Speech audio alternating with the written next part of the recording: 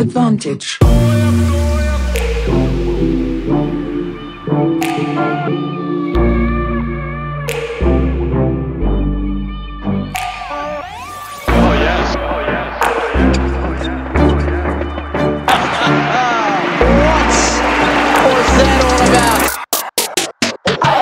my goodness. This is a clean winner if it's in. It is in. Done it! What a shot! I did not think it was going to be good enough. Oh, reflexes of a mongoose on amphetamines. Great forehand.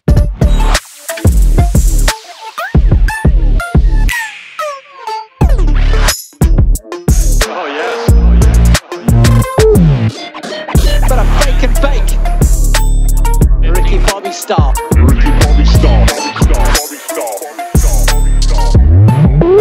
What is up, guys? Welcome to another video. So before I get into a little bit of lifting today, I thought I'd give a shout out to the boys over at Union Jacked who have just dropped their debut t-shirt for their new brand. And as a couple of lads that do powerlifting, I thought, yeah, I'm going to show my support and snag up one of these tees. But what I was not ready for is the actual quality of the t-shirt itself. So the material is a spandex and cotton mix, which for any of you that have ever snagged up one of my t-shirts in the past, that is what I went for as well, because I genuinely think that is the best mix of material for a gym shirt, just because it gives a little bit more of a compression feel. But the actual design of the t-shirt is unbelievable, with the tapering in the arms. Obviously every lifter wants a little bit of taper in the arms to show off the guns, but it's just the smaller attention to detail. So the fact that you get a unique card to say which number t-shirt you got, the little Union Jack that you get on the side of the arm, the embroidery is unbelievable, and the sort of printing with the Union Jack and the established sign, it's just small little attention to details that people that have just started a clothing brand don't always pay attention to. It would be easy to take the small route out, or the easy route out, and just get in a big bulk of t-shirts and just whacking a logo on it. They haven't done this, they've done it the proper way, and it's an unbelievable t-shirt, and I'm really looking forward to going and training in it today. I am going to put a link down below if you want to go and snag one up. I think it is fairly limited with what they've got in terms of how many units they've actually produced, so go and snag one up quickly before they're all gone. So another thing that I really like is the way they've actually marketed their t-shirt. So for any of you that know and have watched my channel long enough, I actually did try and sort of set up my own Phoenix Fitness brand a couple of years ago in terms of like merchandise and t-shirts to sell, but I didn't really have the sort of business nous at the time to really market it and get it out there. I just sort of made the product, made the t-shirts, and then sort of tried to sell them on like Instagram and stuff, but that wasn't really the best way to do it. But the way they've done it with things like influencer packages and just getting sort of the word out there and getting people to sort of share is a really, really good business tactic. And the way they've sort of built it up and everything made it really exciting for the launch. So from the sort of a business point of view, I thought that was really good as well, and that really got my attention, which is, yeah, ultimately why I bought it, and I'm glad I did. Couldn't people pay dividends? What's the point of being rich when your family ain't? It's like flying first class on a crashing plane. Dinners with the same niggas, just higher bills. And all the models Himalayan, they got higher hills. You know, we're all alone in this together, right? Anyway, I'm on the way to the gym. Going to be doing some squats and bench today. Got 200 kilos for a triple, so nothing crazy. And I think 147 on the bench maybe. So it should be quite an easy session.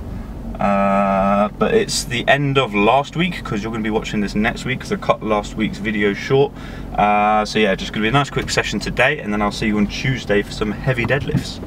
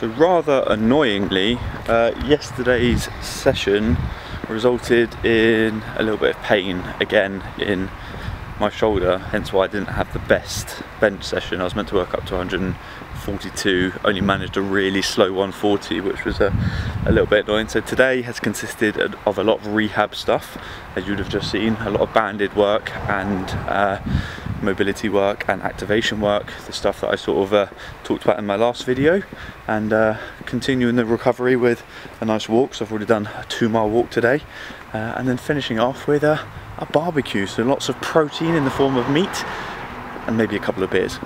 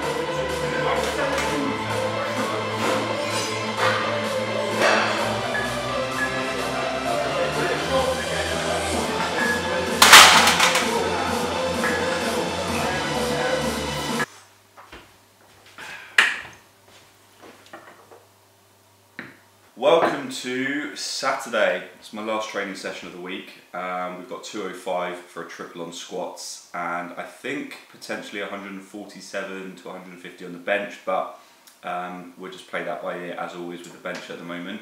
But before I devour my pre-workout meal and go and train, I thought I'd do a quick debrief on Tuesday's session because it was a little bit of an interesting one. So we worked up to 265 kilos for 2 singles on the deadlifts, but there was a limiting factor, and that limiting factor was my grip. So weirdly, even 245, I could feel my grip was slipping, and I did message Matt saying my grip feels terrible today, and I put it down to being a little bit tight in my shoulders, and my supinating hand wasn't able to sort of get round enough to really properly grip the bar, so I thought that was the problem. But then I did a little bit of a warm-up, some external rotation of my arm, and I could get into position, but yet my grip was still kind of failing me, even with 255. So he made the good point, and it was a fairly obvious point, that we're in the midst of a second heat wave at the moment, and in the gym it was extremely hot, very, very humid. I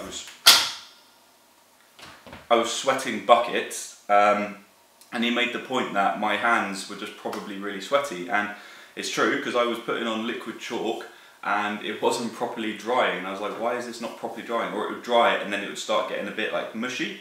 So that was obviously a sign that it was just really hot in the gym, too humid, and my hands were just slipping a little bit. So as long as that is the limiting factor, then I should be okay, because if I'm failing to lock out 265 because of my grip, then that's a little bit worrying, seeing as I'm a month out from a competition where I'm hoping to potentially deadlift more than that. If grip is the issue, then I'm not really going to fix my grip in a month, I don't think. So hopefully that is the only thing that it is, and it is just the fact that it was really hot. So we'll find out kind of in the next few weeks where I start to build up my deadlifts again as the weather gets a little bit cooler. But yeah, I thought it was fairly interesting that that was the sort of limiting factor. I didn't even take into account that that would be the issue going into that session. I just thought 265 would just be really heavy and I'd lose it because of strength. But yeah, on the second set I had to use straps because I just didn't want to risk failing it, or even, I don't know, like tearing a callus or something because the grip was slipping.